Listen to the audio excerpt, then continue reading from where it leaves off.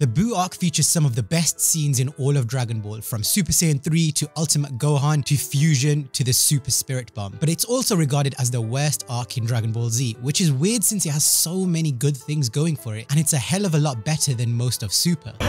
So let's find out exactly what is wrong with the Majin Buu arc. And no, it's not only because of Buu, because I actually think he's a pretty good villain. Also, Buuhan is stronger than Kid Buu, and if you disagree, you're just wrong. The biggest issue people have with this arc is its length, because it's really damn long. But that's not necessarily a bad thing. The problem here is the really poor pacing, which makes it feel even longer than it actually is. But why is this? Almost everything you watch or read usually follows the 3-act structure, where there are 2 inciting incidents, a turning point, and a climax. An arc that uses this structure almost perfectly is the Freeza Saga. The first act establishes the characters and the goal: revive Piccolo, Tien, Yang, and Chaozu using the Namekian Dragon Balls. Another thing that's so amazing about this is that the events before this arc flow perfectly from one to another. Raditz arrives, Goku dies, the Saiyans find out about the Dragon Balls, the Saiyans arrive, everyone dies, the group need to go to Namek to revive them, and Frieza happens to be on Namek because the Saiyans work for him and he learned about the Dragon Balls because of their scouters.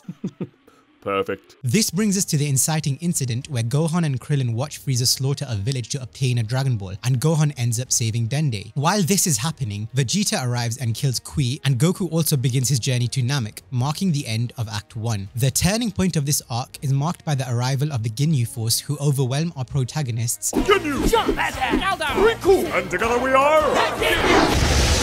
Hey guys, I made it! Goku ship killed the Ginyus! And he's out of commission, what are the odds? This means he is unable to help Vegeta, Piccolo, Gohan, and Krillin against Frieza. But in typical Goku fashion, he arrives when things are at their worst but is unable to save Vegeta. As powerful as he is, he's unable to stop Frieza and resorts to using the Spirit Bomb, which still doesn't kill him, and Piccolo trips or something and Frieza kills Krillin, marking the end of Act 2. Also perfect. And as we all know, Act 3 features Goku turning into a Super Saiyan and eventually defeats Frieza and narrowly escapes the destruction of Namek. By the end of this, the gang gather the Dragon Balls once again and everyone is revived for a happy ending. There's almost no wasted time in this arc. Every single thing that happens has a reason for happening, and each event leads to the next. So let's compare this to the Buu arc. Act 1 starts with a World Martial Arts Tournament, which gives Goku a reason to be brought back to Earth, which is stupid, but this is Dragon Ball they're talking about, so I'll let it slide. Just like with the Freeza Saga, we have our goal: prevent Majin Buu from being released.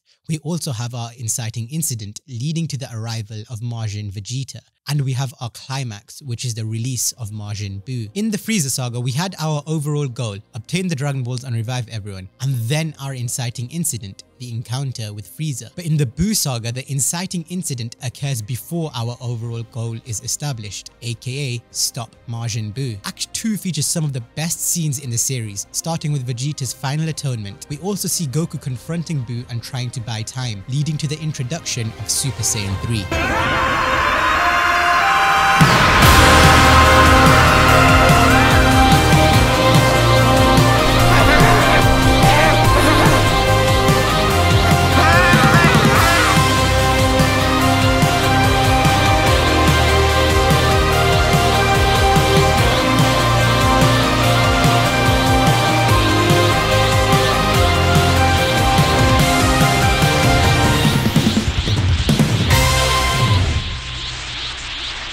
That leads us to the climax of this act, which is Goku returning to the afterlife. A lot of things happen in Act 3, but at the same time, not a lot of things happen. Buu kills pretty much everyone, and Gotenks fights him and becomes Super Saiyan 3, and then Gohan fights him, and then Vegeta fights him. Let's be honest, all of these moments are pretty cool, but the act is basically summarized into Buu kills everyone and then Goku kills Buu. Granted, the way in which Buu is killed is probably one of the best moments in the series, and I don't just mean the use of the Spirit Bomb, but also the wishes that lead up to it, and Vegeta's monologue, and even Hercule's contribution. The biggest difference between the Freeza Saga and the Buu Saga is the first act. Let's ignore the overall length of the two sagas and compare them as averages. 17% of the Freeza Saga is spent establishing the characters, their goals, and the inciting incident, and a whopping 40% of the Buu Saga is spent doing the same. The issue here is that most of the things that happen here, while undeniably cool, are not necessary to the story. There is so much wasted time and motion that just isn't present in the Freeza Saga. If I added a bunch of cool scenes and effects to this video to increase the duration that did not serve to get my point across, my retention would end up dropping because people would get bored. That's not to say that the arc didn't have emotional moments. It had probably the most emotional moment in the entire show, but it also had things like the kids fusing into Gotenks and Gohan awakening his potential to become Ultimate Gohan, which, while cool, doesn't really affect the story at all. If you take literally any element out of the Freeza Saga, it wouldn't work.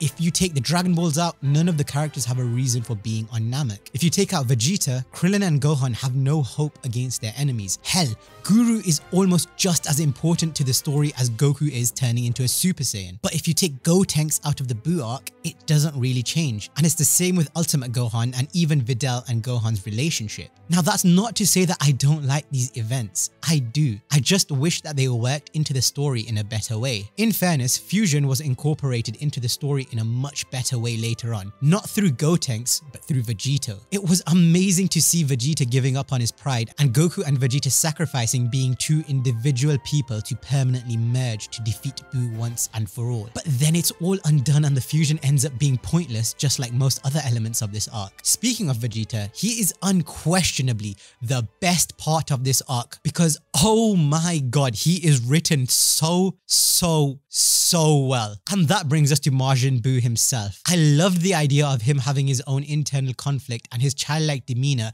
made him very terrifying in a very different way to Frieza or Cell. But beyond that, he's pretty bland. He doesn't really respond, he reacts. And he reacts to everyone in the same way, which is why he needs Babidi with him. And when Babidi is gone, we see Buu start to come into his own as we build a connection with him. And then he changes into an entirely new design and the process starts again. And again, and again, and again, and again. We're not really given any time to connect with him. And while Frieza and Cell also had multiple forms, their characters remained consistent, whereas each Buu is like an entirely different person. I do love the Buu arc. It has some amazing scenes and even the bad points have some interesting concepts behind them. It's probably the arc where Dragon Ball Z felt most like Dragon Ball, which is a huge compliment, but it's also the weakest arc in the series. That is until Super comes along, but that's something for another video. And if you don't want to miss it, be sure to subscribe.